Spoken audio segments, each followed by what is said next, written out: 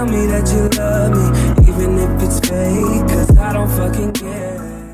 Hey, what is up, you guys? This is Nacho here, and welcome back to another Call of Duty Infinite Warfare video. Now, in today's video, I was not expecting this. It is the afternoon of Infinite Warfare, and they actually dropped a brand new quartermaster item. Now, this is kind of an interesting thing because I know a lot of people have been freaking out, wondering whether they would be able to unlock some of these summer variants or camos.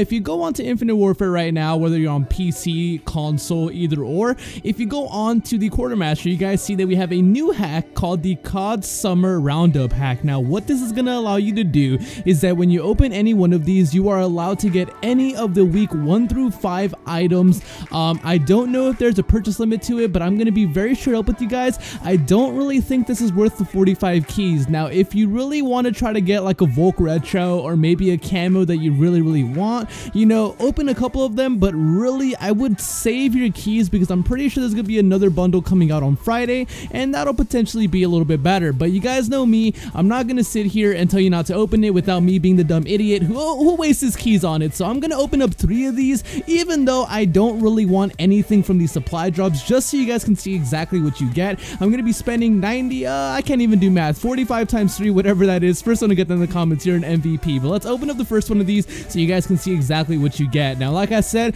these are pretty much going to be all week 1 through 5 variants or camos. As you see, I got an emblem, I got the Protest Ice Sniper Rifle, which is actually one of the items that I was missing, so that's kind of lucky that I got that from the first supply drop. I believe that's the only weapon that I'm missing, but I'm going to open up another one of these bad boys just so you guys get a general idea, man. If you guys want some of the beach gear or some of the summer week event stuff, this supply drop is going to be for you guys. Now, this is going to be the last one I'm going to open just because, like I said, the items I don't really care too much about, and I already got most of them throughout the weeks. But there you guys have it, 45 keys for anybody who wants to try to get some weapons that they might have missed out on. I figured I'd make this video because maybe people are not aware of this. Even I wasn't aware of it, and I'm a Call of Duty nerd. I just happened to get on Call of Duty to try to play a couple of quick matches, you know, just kind of relax, and I saw that there was a new quartermaster item, so you know, you guys know I had to hop off, make a video for you guys. But I hope you guys enjoyed this video. Summer Roundup hack, is it worth it? In my honest opinion, not so much, but if you want to try to get, you know, a weapon that you're missing,